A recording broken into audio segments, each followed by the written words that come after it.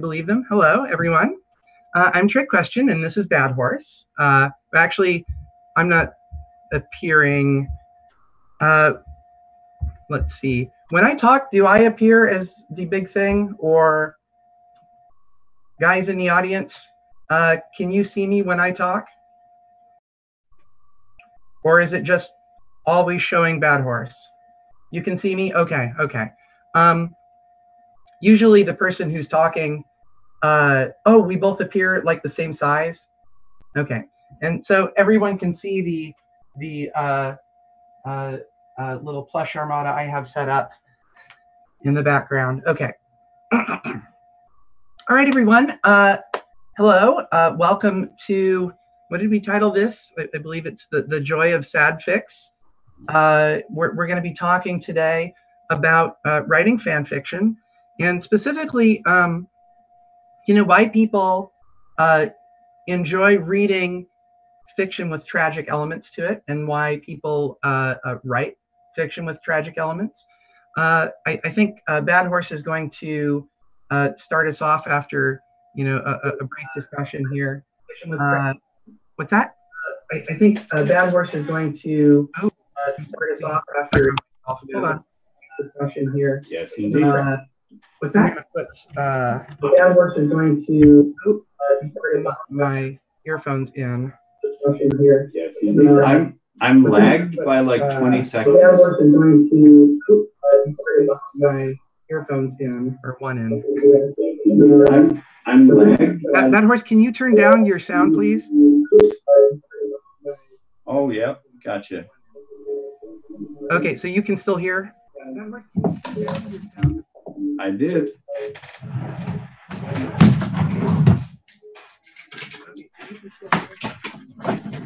All right, guys, exciting technical difficulties. But in any case, we are, the word I'm looking for, we're here to talk to you about tragedy and tragic themes as they appear in both fiction and specifically in fan fiction. Bad Horse will start us off by discussing, just sort of the phenomenon of tragedy and fiction and why people enjoy reading tragedy, different possible reasons, both psychological and otherwise. And then I will go into some amount of detail on the process of incorporating tragedy and sad and dark themes into fiction in a way that is actually useful to your viewers. I think that's it pretty much. Bad Horse, do you have anything to add before you want to get started? No, I can't hear you. Can you hear me now? Yes, I can hear you now. Okay, excellent. Not really, no. I'm going to open up my own presentation and start. Okay. I have not been able to find the chat room yet, so I can't see anything that people are saying. I can let you know, but it's the channel Writing Stream Audience. Unfortunately. Under the heading Writing Room in PonyFest Online.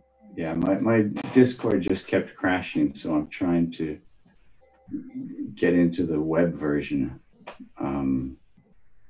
But all right, you know what? I'm just going to trust you that there are people out there. Dragon just sent you a notification. Sorry, I don't see it because I'm not on the PonyFest channels. I'll get to the chat room later. Okay. Oh, okay. Wait, what's the room? Sorry. Writing Stream Audience. Writing Stream Audience. Server.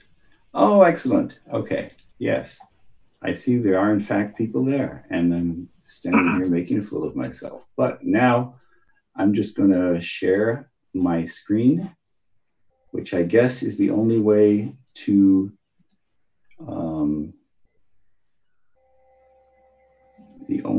share slides. Okay.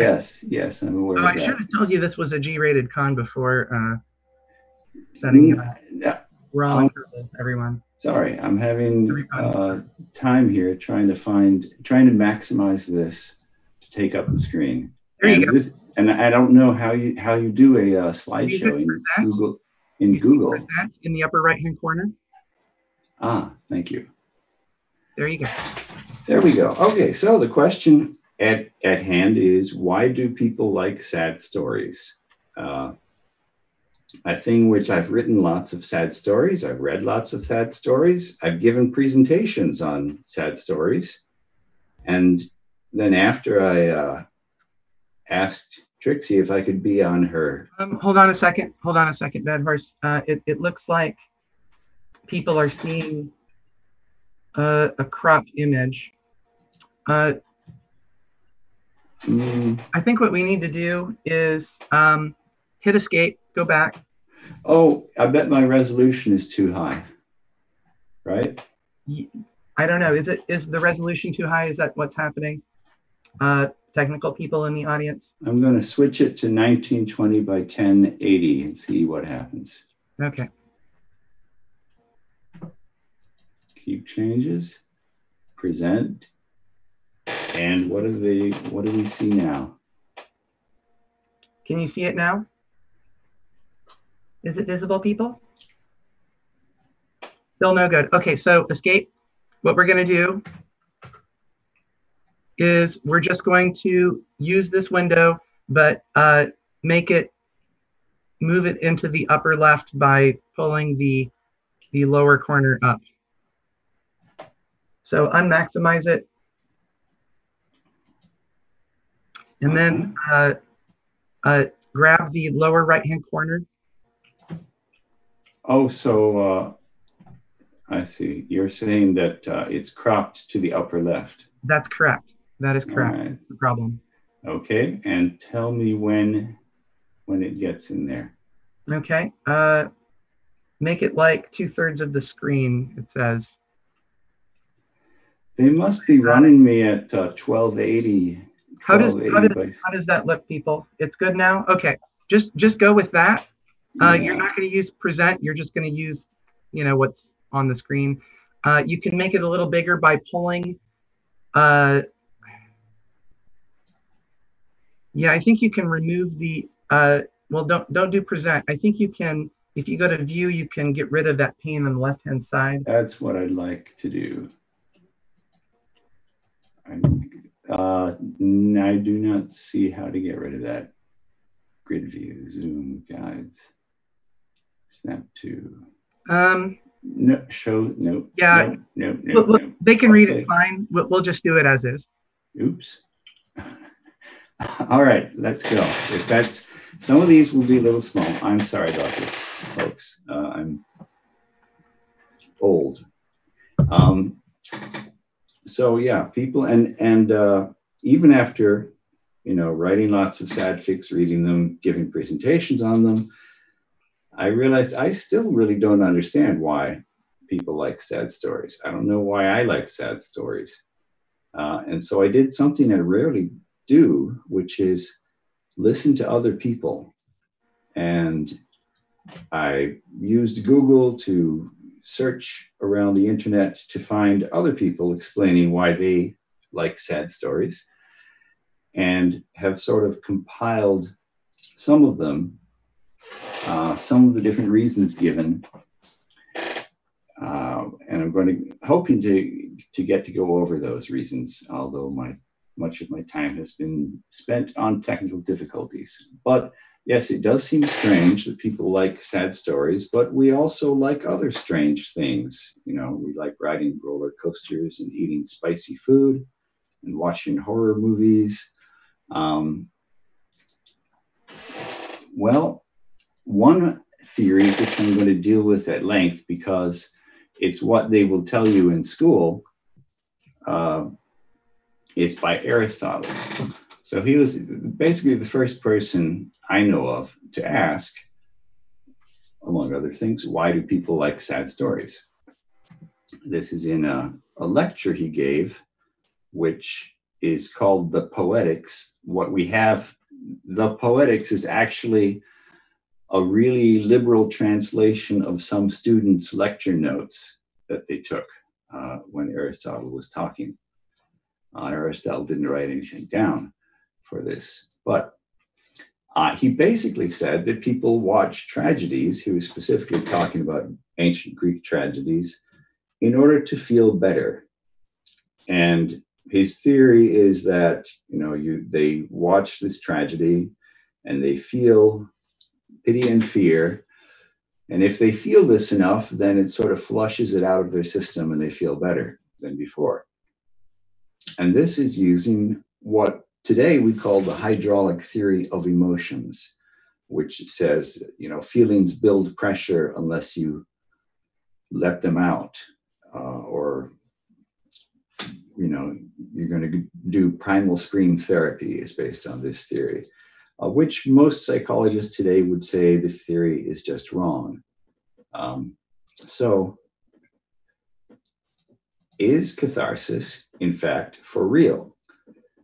Now, these photos here, if you can see them, is from a movie called The Naked Gun, where on the left, you see the two main characters walking out of a movie theater, laughing, and just feeling great. And then on the right, you see the movie they just walked out of was Platoon, which is a terrible, depressing tragedy. And this was funny in the movie because it doesn't happen. Nobody walks out of Platoon feeling happy. So do people ever really feel cleansed by tragedy?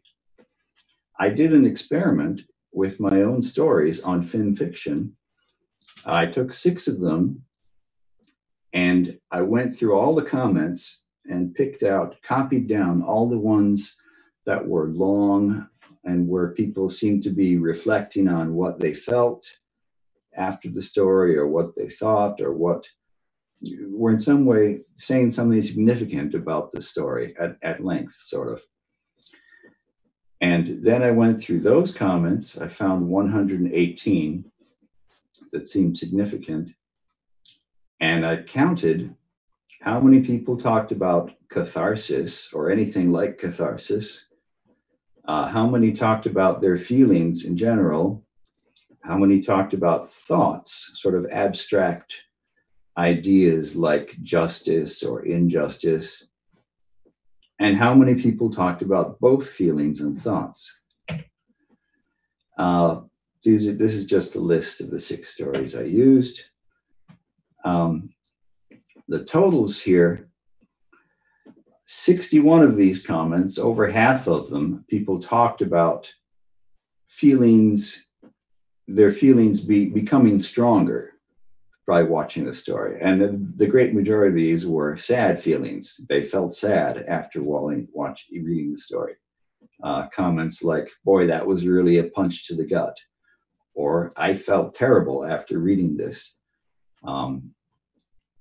Catharsis, nobody said really that they felt relieved. There were 3 readers who said something like, oh, well, to get a cathartic effect, or they spoke about catharsis theoretically because they had read the catharsis theory, but nobody actually said they felt cleansed or purged or relieved. There was one person who said a story made him cry in a good way, which is as close as I found to anything like catharsis. And one person said he felt better about himself because the protagonist was such an awful person, basically, or had his own flaws, but even worse than he did. Then there were 14 comments that were just about thoughts, and 43 that were relating feelings and thoughts, like abstract ideas, and then how they felt about those things. So what I took out of this experiment is readers rarely or never experience catharsis in a tragedy. That's one point. They do experience it in like comedy, adventure, horror, practically anything other than tragedy. Tragedy is like the only genre where people don't have catharsis. And I think that's almost a defining characteristic of tragedy, is you're left without purgation at the end. What the readers wrote about mostly was ideas that disturbed them. Not just that something sad happened, but there was something about how it happened and why it happened that was more disturbing yet. Because essentially, I'll highlight this as perhaps being the most important point here. Many felt tension at seeing an undeservedly bad outcome, but not seeing any way of avoiding it. And this isn't supposed to happen. We're supposed to have ways of preventing bad things from happening to good people. We would like to think that if something bad happens to someone, that it's their fault in some way. And that is, in fact, the standard theory we used to have of tragedies, of the interpretation of Aristotle's theory, until very recently, was that tragedies are about people who had a tragic flaw, and so something bad happened to them. But if you read the actual tragedies that people are talking about, very often they didn't have a flaw. They didn't do anything wrong, and something bad happened to them anyway. It was unavoidable. And so my feeling is that tragedy is largely about moral paradoxes, not Sadfics in general, but tragedy, that it's doing philosophy, essentially, when we watch tragedy. So, yeah, catharsis is a thing, but people don't really get it from tragedy. And tragedy is not just about emotions, it is about ideas. It is doing philosophy. I actually think that Aristotle's guidelines on tragedy would prevent you from writing a good tragedy, but going more on that in another day. In the 10 minutes, I guess, that I have left. Is that right, Trixie? 10 minutes? Yeah, I mean, you can take a little longer than that. That's fine. All We've right. got an hour and a half together, and okay, I really wish. Take about 17 minutes or so. We can go until like 8:40. Okay. So I looked into some reasons proposed, some theories about why people like sad stories. One that is popular with scientists in scientific papers is that we like sad stories because they release endorphins. People have a response to real life tragedies, to real life sad events, of releasing various chemicals in their bodies that make them feel good, that make them feel better, at least. And the basic idea behind this theory is, well, you read the sad story and your brain is tricked into releasing these chemicals, but you don't really, after you put the story down, you don't actually have to deal with the bad consequences because they weren't real. They were in the story. And so you get all the good feelings without really having to cope with, horrible life-altering consequences. And I put up some long quotes from some different papers on the screen. I don't think it's important to read through the actual quotes, just, and you could, I don't know how people can contact us after this. I can put up my email. I could type that. I'll type that at the end. I can provide people with, these slides and with these quotes and these references if they want them afterwards. This is just another long quotation from another article. This was a summary of an article in which the researchers showed people tragic movie versus a boring documentary. And they found that people's pain tolerance increased after watching the tragic movie, which fits with the theory that it's releasing endorphins because endorphins increase pain tolerance. I don't know if that's, I don't really like that theory, but because it makes reading sad stories sound less like philosophy and more like, masturbation.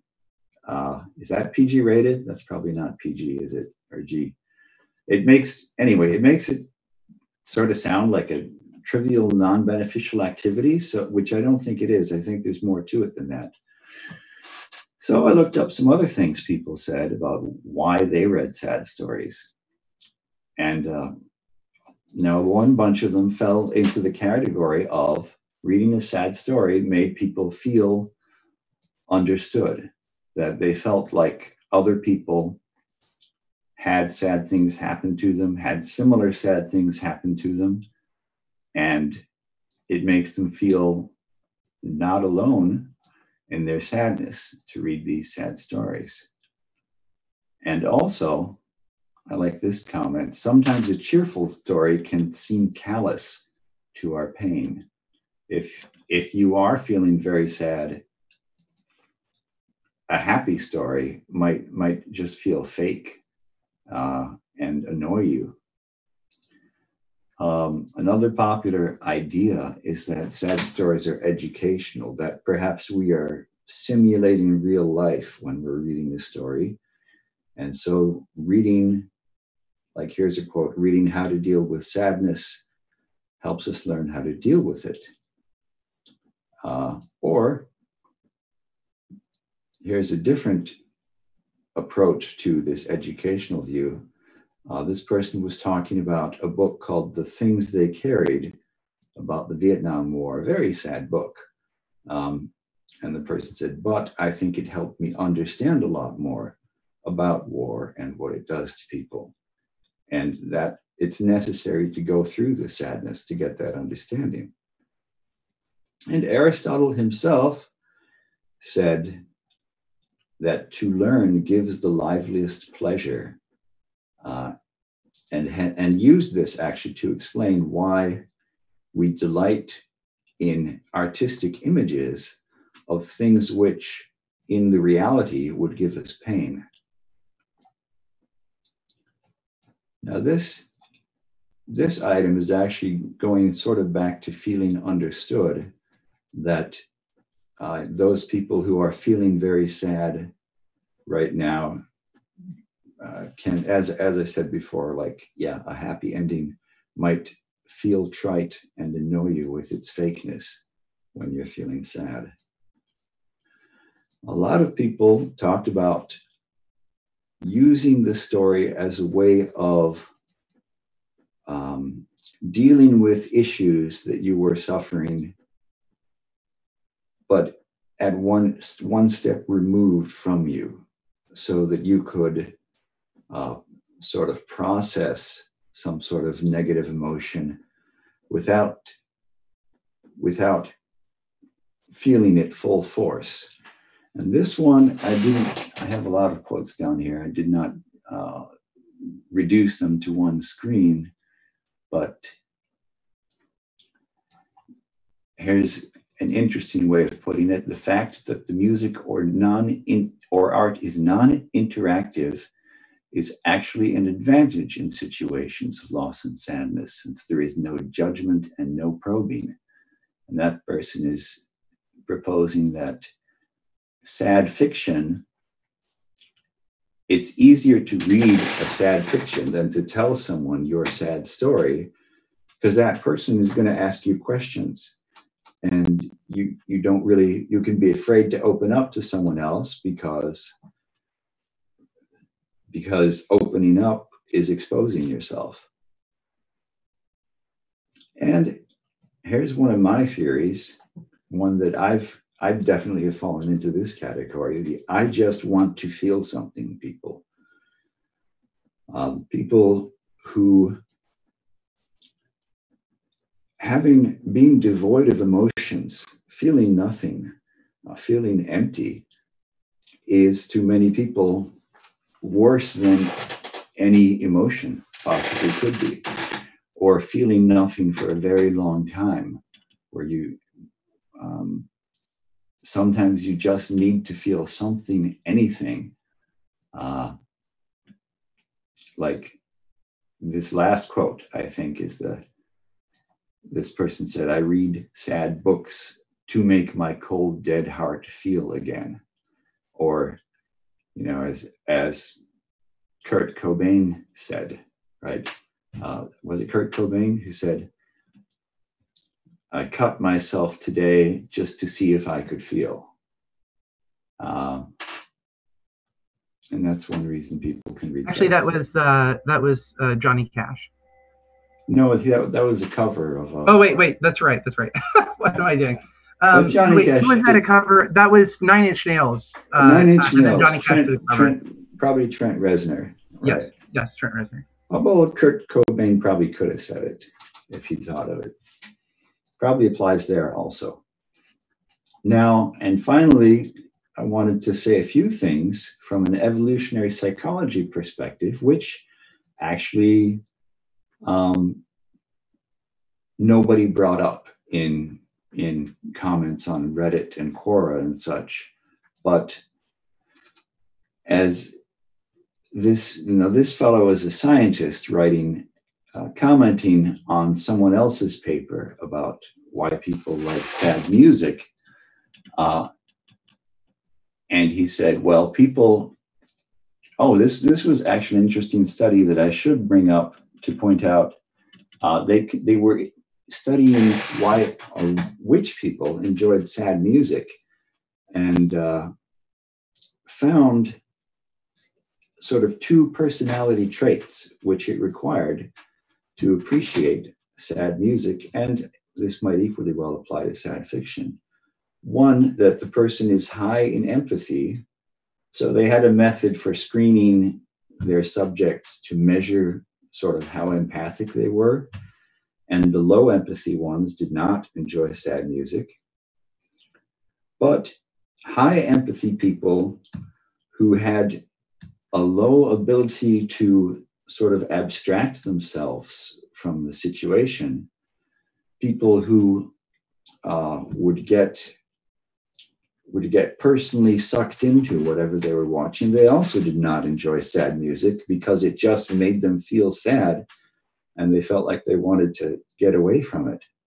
So the two character traits that they said allow you to enjoy sad things are A, high empathy, and B, a sort of mental discipline of being able to distance yourself from what you're listening to or what you're reading. But back to evolutionary psychology, here this scientist noted that people who are empathizing with the misfortune of another person are somehow rewarded by the process. And that would be the assumption of evolutionary theory. We know that humans need sympathy, and they wouldn't survive very well if they didn't get sympathy. So human society must have developed some way of providing people with sympathy. And so I would conclude that humans must have evolved to feel some attraction to suffering people in order to get them to approach them and give them sympathy. Now the mechanism, somebody is out there in the audience saying, oh, group selection and objecting to this, right? And I don't know what the mechanism is, what is, and in evolutionary psychology, that means what is the reproductive reward for being attracted to suffering people? And, I don't have that worked out, but there's something there, I think. One final note that I'll make is I'm saying we read sad stories, we enjoy sad stories. Well, who is this we that I'm talking about?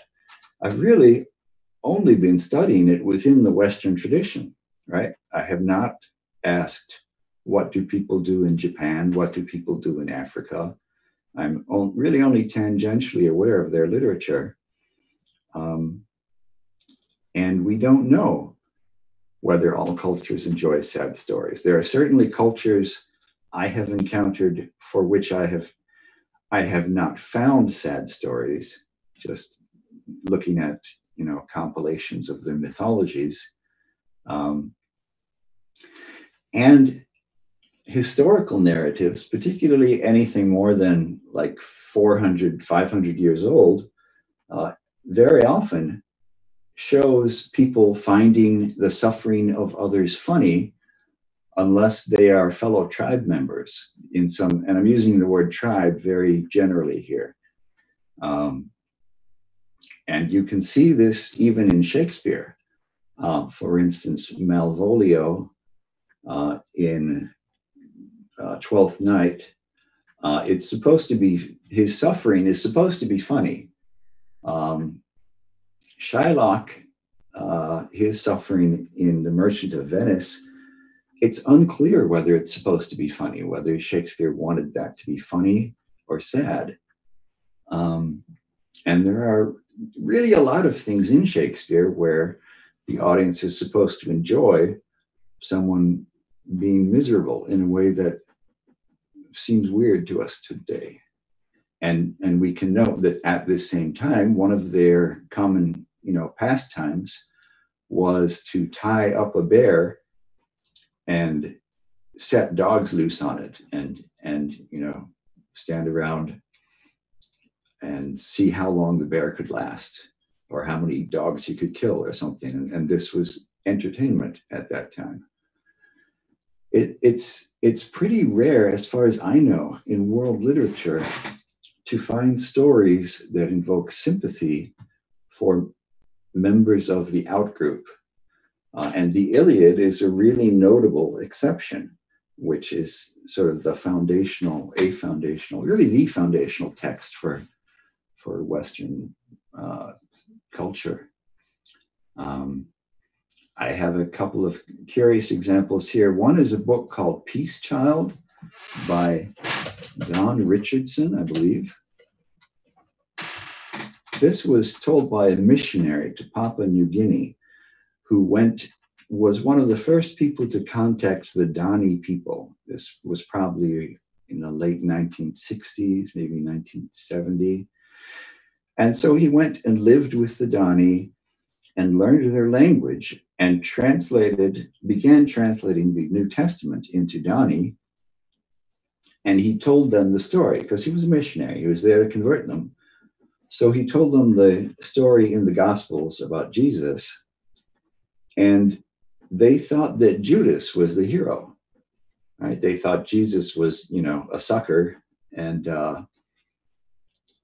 they did not. They thought this was pretty cool, that Judas had pulled one over on Jesus, really nice, and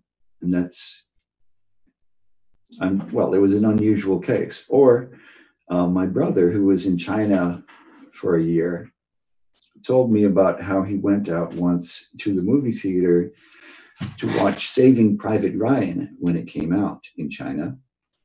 And he had to walk out very early on in the movie because they have this horrible war scene of D-Day, of the invasion of the Normandy beaches, where all these American soldiers are rushing onto the beach and just being cut to shreds by German machine guns. And it's really brutal and gruesome. And the audience was laughing. Everybody was laughing at Saving Private Ryan.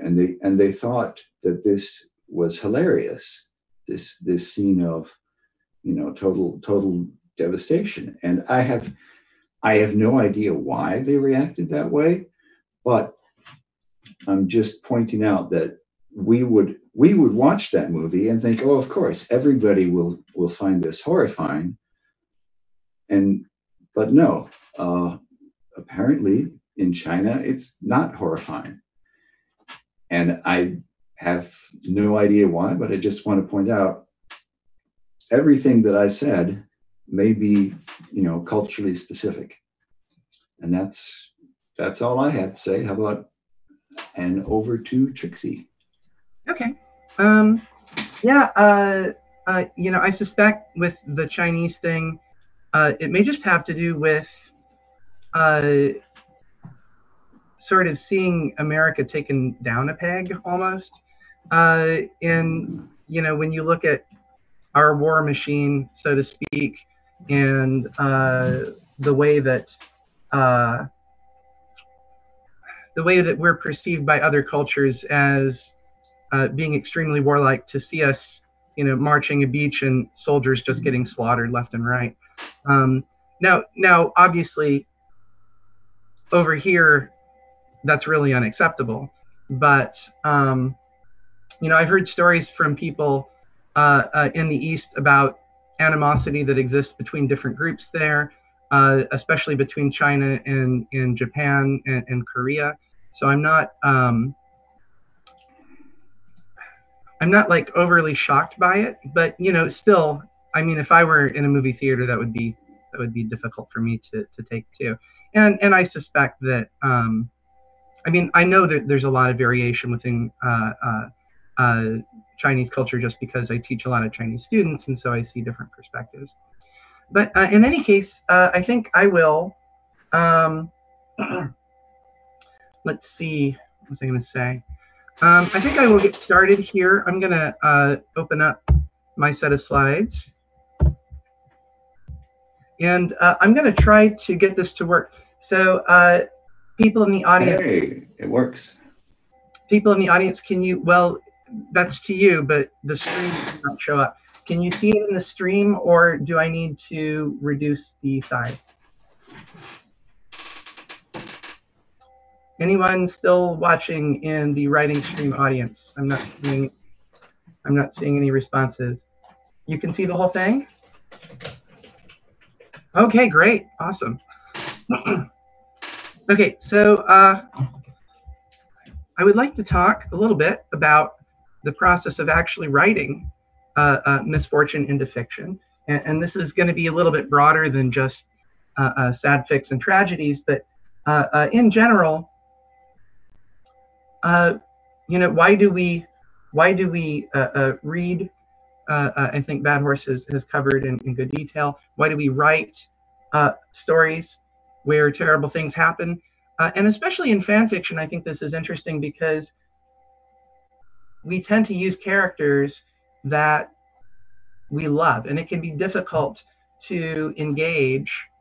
So Chinchillax is showing, I think, in the audience, that a little bit of it is being cut off. Yeah. Aspect ratio. Yeah. So let me try something here real quick. Whoops. Okay, I'm gonna go change the screen resolution to something surprisingly low, and maybe that'll fix it. I think you need a 4:3. Going to 1280 by 720. Okay. And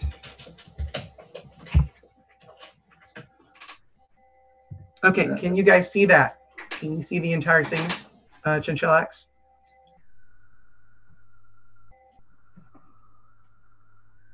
People are typing. And I think you need same issue. You see slightly more, but not much. Try to find a resolution with a 4:3 aspect ratio. That's what I chose. No, I don't think that's 4:3, is it? Okay. Yeah. Okay. So what I'm going to do is that was like 16:9. No, that's 3:4. 720 by 1280. That's 3:4. Nope. I've got the calculator. No, I'm doing the math here. Okay, well, it's fine. I'm going to do something different anyway. 1024 by 768 is 3:4. Yeah, that's what I said. Where am I? Here we are. Okay.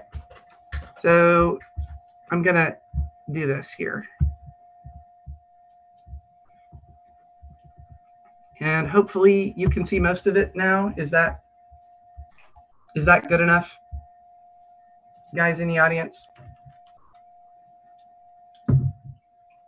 You know, I teach computer science for a living. That doesn't mean that this is any easier. Not yet. You need more. Okay. How about that? Is that better? It's worse. Maybe I need to change the height too.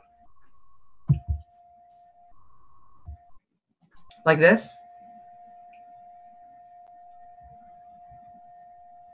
No change. Oh, you know what? It's because of how I shared it. Hold on. I can fix this. Okay. I need to share my entire screen. Okay. So now how about this? Does this work?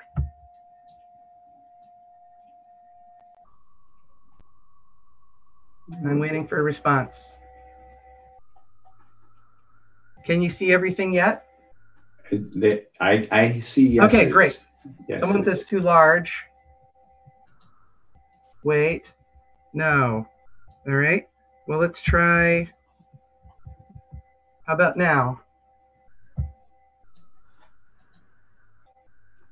You know, I'm not doing anything. I don't know how this is. So I just made a change. And that's good. You can see. Okay, we're going with that. All right. Okay, I'm seeing your comments at a 10-second delay. Okay, well, that makes a lot of sense now. Sorry, guys. Okay, so I'm going to pick up where we left off. And yeah, okay, looks good. I want to start actually by talking about a show that you may not have seen. I think it's probably too far back for, I would guess, about half the audience, judging the normal age range in conventions. But there was a show called Disney's Dinosaurs. It was a Jim Henson inspired and produced by his company. It appeared shortly after Jim Henson died. And it was basically ostensibly it was a sitcom, but it was a rather dark sitcom, I guess. It was more of a drama than a sitcom, but they used the fact that the subject matter involved puppets that were designed in a way to seem appealing to children, to allow them to take on darker and more dramatic subjects than you would typically see in network television. So ostensibly it was a sitcom, but frequently it wasn't funny. It was it would touch on issues of the day, like sex harassment in the workplace and climate change, which I'll talk about in a second.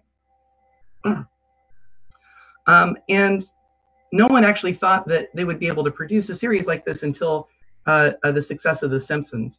So shortly after Jim Henson died, they started work on this, and it aired between 1991 and 1994. My Little Pony, early My Little Pony had some similarities to this, in that the writers were able to go to dark places specifically because the story was seen as, or the setting was seen as childlike in some sense. And by being technically G-rated, they were able to write in stakes and concepts that were darker than you would normally expect. Now, a couple of lessons that I learned from the show. I didn't really watch a lot of dinosaurs, but there are a couple of things that really stuck with me that I happened to see.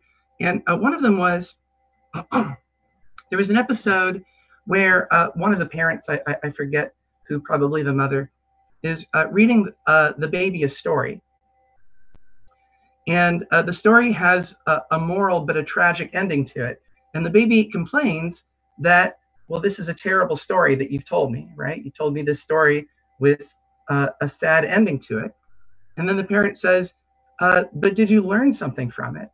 And then the baby thinks about it and says, oh, good story. And the point I'm trying to make here is that when you're telling a story, what's important about the story ultimately is not what happens to the characters. The characters are part of the medium of telling the story. What's important is what happens to the readers. That's your goal as a writer. The second thing I'll mention is just in the process of writing tragedy, how far are you willing to go in terms of getting a message across? If you have a message, and I'm a message-oriented writer, if you have a message that is important, you may be willing to take more risks or push harder. Dinosaurs is actually pretty well known, and those of you who know of it may know of it only for this fact, for the fact that in the final episode, they kill off all of the characters. And yes, that includes the baby. They all freeze to death due to climate change.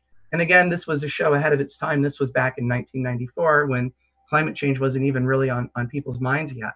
This was during, I think, the Bill Clinton presidency. So, the severity of the tragedy that they used hit home how dire that the message was. And the writers were willing to pay this enormous price in order to get that message across because they believed that that message was important. Now, this is true in fan fiction because you're working with characters that everyone knows and loves. And even though what you're writing is not canonical in a sense, it's still, let's see, what's the word I'm looking for? It's still relevant and important to your audience that you respect the characters or they aren't going to be, interested in what you have to say. So why read sad, dark? Well, I think Bad Horse already covered this in great detail. Maybe this isn't true, but for me, I certainly don't read fiction in order to feel miserable. I think that there is some truth to what Bad Horse said about, feeling something just to feel, that people do read sad fiction for that purpose. And I can identify that with an extent. But we're getting something psychologically out of reading about unfortunate events, even if we don't quite understand where the satisfaction comes from. And moreover, there are many different types of fiction that are either sad in nature or tragic in nature, or deal with dark and disturbing elements. And I think that these types of stories are very different from each other. I think they have different purposes, both in terms of what the authors are trying to accomplish and in terms with why readers read those kinds of fiction. Now, for me personally, what got me interested into fiction, which touches on dark themes and topics, was the very well-known fanfic "Somewhere Only We Know," which, for me, provided me with some powerful feelings that told me that I have stories of my own that I need to tell and communicate. Now, in the case of "Somewhere Only We Know," I remember I told someone about the story, and then later I told another brony. I said, "Oh yeah, I said this was a good story to introduce them to fan fiction," and they said, "What? You just gave them like the saddest story that exists as a gateway to fan fiction?" And I thought that was kind of funny. Actually, I think that may have even been the con chair that gave me that comment. And I said, well, to me, that story isn't all that sad because there's an element, there's a silver lining to it, where there's kind of this beauty to this hidden world that they have, sort of like, in the ending of Brazil, the guy escapes, quote unquote. If you haven't seen Brazil, you should. It's an excellent movie, and it's a great example of tragedy. But there's still this beauty to the escape, the success despite tragedy. And actually, Bad Horse created a group on let me jump to this. Where did I put? You can. Do you know where it is? No, but you know what it said. Oh, right. He created a hopeful group on FimFiction because there isn't really a FimFic tag for stories that are dark, but have a silver lining to them or have an upbeat or a hopeful aspect to them. And personally, I appreciate this because I'm often afraid of reading stories with sad and dark tags, despite the fact that I write a lot of fics that merit at least dark or tragic tags to them. So going back here a few slides to where I was, yeah. So why write stories like this? Again, I think there are different reasons because there are different goals. There are many different types of stories that make use of these elements. And one thing that I would warn you about as a potential author, if you're interested in injecting dark into some of the things that you write, or if you're interested in writing, very dramatic fiction, it's really easy to use tragedy and tragic events to evoke mood. But if the reader realizes that you are toying with their heartstrings, they're not going to appreciate it. And this is especially true in fan fiction, because with fan fiction, again, you're working with characters that people care about. And, if on page 1, you kill off Twilight Sparkle in some needless way, this is a very cheap way to try to evoke a dark mood, if that makes sense.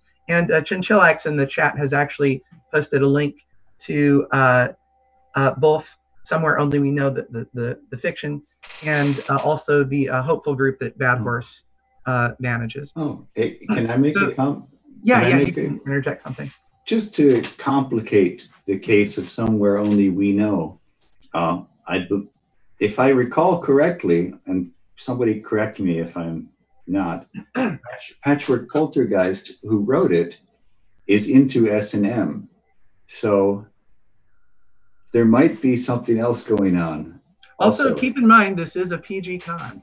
Well, I'm not getting into specifics, but then there is it does complicate the question of saying what all is going on in that story, or why, at least for her, Yeah, I would say, on that, without going into detail, the reason that there are interests that people have romantically that end up being lifestyle oriented instead of just a reflection or an act is because of the catharsis that's involved with them. I don't want to go into a lot of detail for obvious reasons because of the rating of the con, but that is an interesting aspect. In any case, when you are writing sad or dark or mature elements into fiction of any sort, using things like character death, these are tools, sort of like a hammer. And they say if you have a hammer, everything looks like a nail. The way to use a tool is not to pick up the hammer and walk around looking for nails. The way to use a tool is to keep it in your toolbox until the time comes where you can effectively make use of it, right? So, I don't write fiction where I start off with the intent of writing something that feels dark or where something sad happens. I use elements like that in situations where there's a purpose that they serve to the story. And I'll get to that in a second. But I tried to identify some different flavors of sad dark because I believe that these types of stories can be very different from each other. And the first time I want to mention, just because it's definitely not my cup of tea, and I'm not saying that there's anything necessarily wrong with fiction that does this, but fiction that uses bad things for pure shock value. And here I'm talking about fan fiction or fiction in general, where the worst possible things happen, and it's like, Oliver Twist without, the turn that goes up, or I would say almost Franz Kafka's Metamorphosis, but there it's less shock value and more of an allegory and catharsis, which is coming up in a second. But stories that are frequently seem needlessly violent, needlessly dark, and oftentimes, most of the time, these stories I find are not very good. Usually they're written by amateurs. They're often grotesque. They're there for cheap clicks. They're there to offend people or cause controversy. And I like controversy in fiction. I like it when people argue and debate fiction, but artificially creating controversy by just doing things that offend people isn't particularly interesting to me. So for the most part, I tend to steer clear of those. Then again, I can't really go into detail, but clop fics of a certain genre are sort of their own category of dark and depressing, but for completely different reasons that may go into catharsis to an extent. Separately, for the author's catharsis, not specifically for the reader, but oftentimes authors will write stories to share something that has happened to them. And a lot of my fiction does this. Actually, my husband, Jewel, who is somewhat well known in the pony circles for being a commissioner of certain artwork. I'm not going to give his name, but it has a tag on Derpy Buru. He has a hard time reading my stories because he knows that many of them apply to things that have happened to me in real life. And it's depressing to him to not be able to, he says, tell them nothing. It's depressing to them, to him to not be able to help the characters because he knows that part of me is in those characters. But, being able to share a story and to get these events that have happened to you out is, so Bad Horse says in the chat, now he has his own goal, which is to get his own tag on Derpy Buru. I believe in you, Bad Horse. I believe you can do it. You just have to get people reading your stories so they'll commission fan art of horrible, horrible things happening. And, someday you'll be there. You will live the dream. Another reason is to set an overly dramatic mood. This can be cheap, I think. I don't want to insult anyone's fiction for doing this. I think there definitely is a reason for doing this. There are reasons for using really dark settings. Probably the most obvious example is Fallout Equestria. I've heard it mentioned, this type of story or storyline. I think this was in a role-playing book talking about, narrators or game masters designing role-playing elements in the grimdark. Only grimdark is grimdark, meaning these stories where everything starts out terrible and it's going to be terrible, and that setting is there to immediately invoke drama. But drama is not something that is interesting unless you have characters that you care about. Sunny says, why is friendship is optimal up here as a sad dark fic? And I would say because friendship is optimal touches on some pretty dark elements. But here I'm talking about many of the stories that have been written. I still have not read the canonical Friendship is Optimal. It's very difficult for me to read fiction, much easier for me to write it for reasons that are kind of complicated. But in this case, I mentioned this, so this may not be a good example. I may be incorrect, but I know that some Friendship is Optimal stories are good examples of using dark elements in order to force the characters and the reader to confront some specific moral issues. And many of my stories, probably most of my stories that touch on dark topics, specifically do it in order to address certain moral issues that without those elements, these aren't things that would come up. These are things that would be held back and suppressed, as we sort of do with the politeness and the niceness of society. Bad Horse says that the grimness of Fallout Equestria is well justified, and in the chat he's saying this, and again, I think that's very likely true.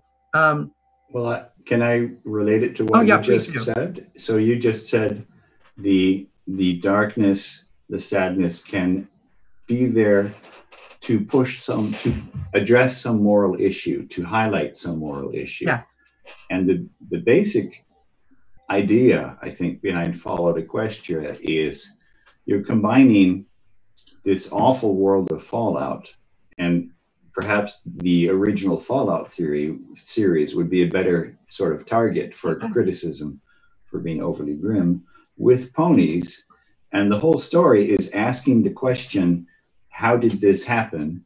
How did the utopia of Equestria change to a this horrible post-apocalyptic world? And the heroine spends most of the novel slowly discovering what happened and why it happened. And one of the main themes of Fallout Equestria, which I think is great because nobody else in literature ever does this, like this never occurs outside of fan fiction, is they said there was no evil overlord, it's not because there were evil people out there doing evil things. It was just mistakes and misunderstandings and bad luck, and that the whole search for people to blame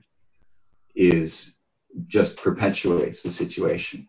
I think that's a pretty common human imperative, is this search for a way to blame the terrible misfortune that we see around us on something, to be able to name something, to be able to identify a target. And that's certainly pressing right now. We're seeing America's in flames at the moment as I give this, and Bad Horse and I both live in Central America. We live in Middle America. We live in the middle of the United States, and people are still struggling with some really basic human rights issues. And fan fiction is important.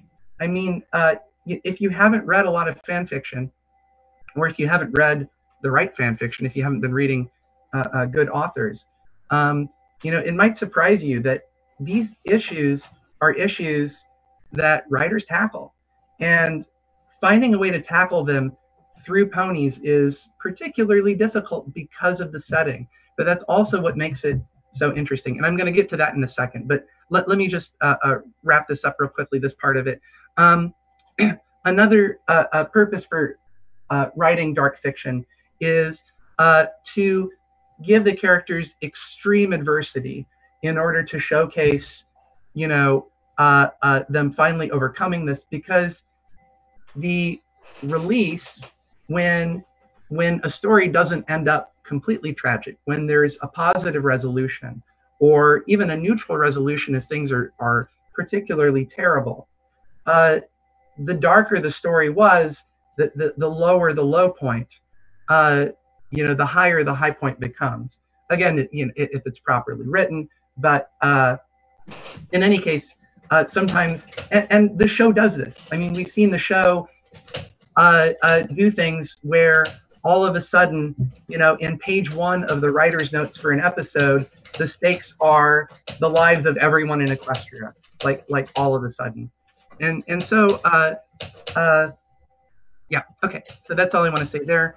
Let me move on before, I want us to get to some questions at the end here, so I'm going to kind of speed up a little bit. There are also many degrees of sad dark. So, there used to be no drama tag on fanfiction, and so people would use the sad tag for dramas, and dramas aren't really sad all of the time. There are sad elements, but they don't necessarily make you cry. They may, create some tension, but ultimately good things can happen. Sad dark fics can range from things that are extremely dark and sad, again, like Kafka's Metamorphosis, to stories where the characters do actually win in the end or learn valuable lessons that make that trip worthwhile. And again, to plug Bad Horse's Hopeful group, which I think has some really interesting stories in it because it targets that a specific genre or sort of subgenre of fan fiction. Now, with fan fiction, the extra challenge that you have that makes it more difficult. One of the things that makes fan fiction easier is you have established setting, you have established characters, you don't have to world build or create those characters. That makes things much, much easier on you. As a writer, you can start, in chapter 4, like Star Wars. You can pick up in the middle and go, and everything makes sense. But if you're trying to write things that go beyond what the show would do, you have to do it in a way that fits the genre and characters properly. And this can be challenging. How do you do dark and still make things feel like friendship is magic? And I think a good example, I guess I'll plug just one of my stories here, is my RCL feature Motherly is a pretty good example, I think, of doing this in a way that it actually works. But you have to see it, and I'm going to talk about some of the elements behind how I approach this now. Now, I will mention that when I first started writing, it was difficult for me to envision conflict.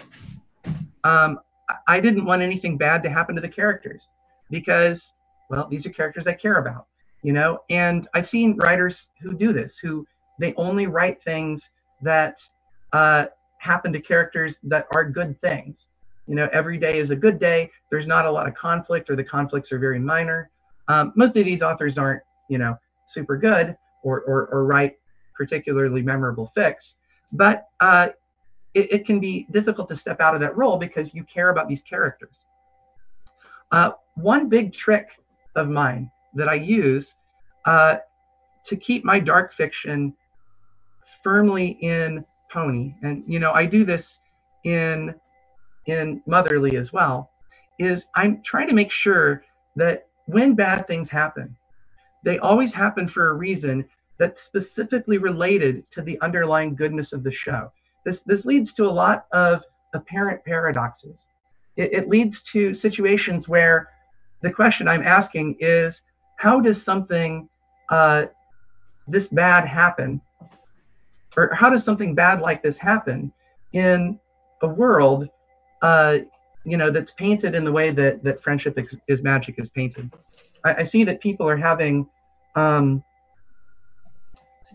problems with the stream, so hopefully that gets fixed. I'm just going to keep talking, I think, unless well, there's a 10-second delay too, so I'm not going to know. Okay, I guess I'm just going to keep talking, and we'll see what happens. All right. Someone in the audience, by the way, mentioned, remember that old writing advice from Equestria Daily, you need to have bad, terrible things happen to your ponies, even Fluttershy, especially Fluttershy. And this is because, well, Fluttershy is a meek and tragic sort of character, a femme fatale, if you will, and she's so beloved, it's difficult to do bad things to her, so to speak. And that is kind of a funny quote, actually. But yeah, you know, you've got to find a way to tie it to the show. You have to find a way to make it make sense. Now, some advice that I have to keep dark from being overpowering, with the exception of stories that are pure horror. And I've written 3 of these and put them on my account, and I'm not a huge fan of any of them, except the most recent one. I think is interesting because it also touches on some other disturbing topics that I wanted to you know, give people feels about. But with the exception of pure horror stories, I think bad things should always happen for a reason. There should be some reason provided, even if that reason is to get across the message that sometimes bad things happen to good people.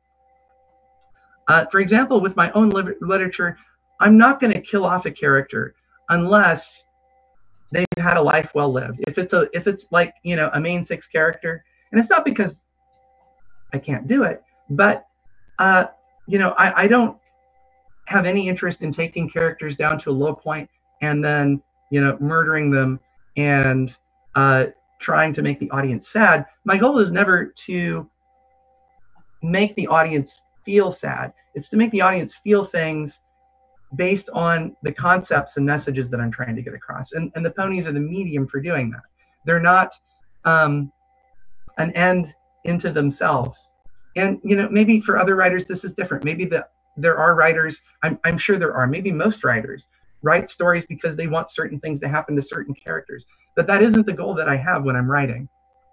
In most of the stories that I write, bad things happen. I try to turn it on its head, actually. I try to make it as paradoxical as possible. I want bad things to happen specifically because every pony is looking out for every pony else's best interest. So this is where the interesting moral questions arise for me. And, you know, I'm not going to go into detail because we need time for questions, but, you know, I do this in some of my works, and I think Mother Lee's one good example. So, you know, I'll definitely stop at this point. So I do want to, the last thing I want to say is, remember, you don't get rainbows without light shining through the darkness of rain. You know, friendships aren't defined by what happens in good times. They're defined by chaos, really. They're defined by what happens when things are bad. Okay, so that's enough. I'd like to take some questions from the audience now for either one of us. I mean, we can both talk about them. Let me stop the share so you can see our smiling faces here. Bad Horse says, can you give us examples of bad things happening because every pony is looking out for every pony else? I'm trying to think of a non-mature fic that I have written where, and I'm not talking about like plot fictions or porn. I'm just talking about fictions where things are somewhat extreme. You know, in some of my fiction, I write situations where people in positions of power, be they, you know, alicorns, be they heads of state, be they parents versus their children, do things because they are looking out for the best interests of their children or their friends or the people underneath them. And this is what leads to problems. And, you know, that's sort of a general case. Most of the situations I write about are more specific cases of those, but they tend to be situations where, morally speaking, two people have very different ideas about what is morally acceptable. One person may say, well, what's most important to me is that you survive, that you are able to live. And to the other person, what's most important to them may be their autonomy, or it may be, you know, their ability to consent to what happens to them. And there are numerous stories that I've written that touch on the aspect of what's more important, living, or aspects related to the life you live, whether or not you continue to live. And this comes up a lot in the show, because not in the show, but the overtones of the show, because of the whole immortality thing. Death is a part of life. It's something that everyone experiences, and you can't write a fictional universe where every pony lives forever all the time and have it still be interesting. There needs to be loss. There need to be low points. And it's interesting how much of the debate this provokes. Every time it comes up in one of my stories, people violently argue, which, by the way, is one of the ways I measure success in something that I've written, is how much people argue with each other over whether or not a character's actions were justified. But in any case, let me hear some questions from the audience. I think that probably people have, I know there's a bunch of people, I don't know how many, I see 41 staff and I can't scroll down. But I consider myself on Aristotle's concept an act of hubris. I think everything every human being does is hubris. So I think that qualifies, yes.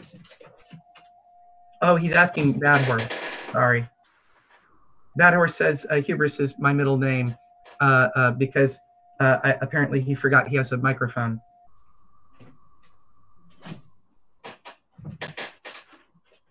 Bad Hubris Horse. I guess that's what we have to call you now. No, he just likes typing. Okay. Any questions from the audience? Any questions? No questions in the writing stream audience? There's a lot of people here. Some of them asleep. Oh, a friend of mine who is not into ponies but showed up anyway is typing something. And some other people. It's a race. And my husband.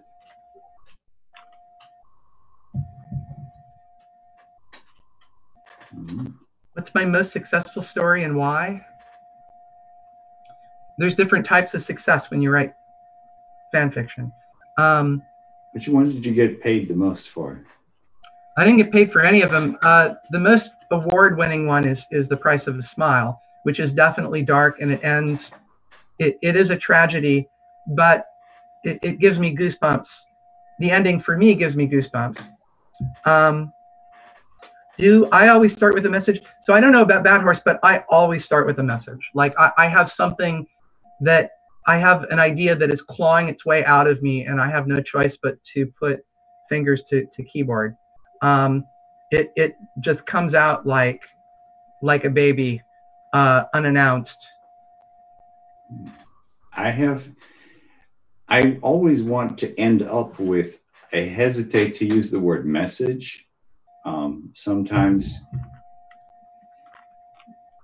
I mean, a message sounds to me like you know what you want to say, like you have an answer to something.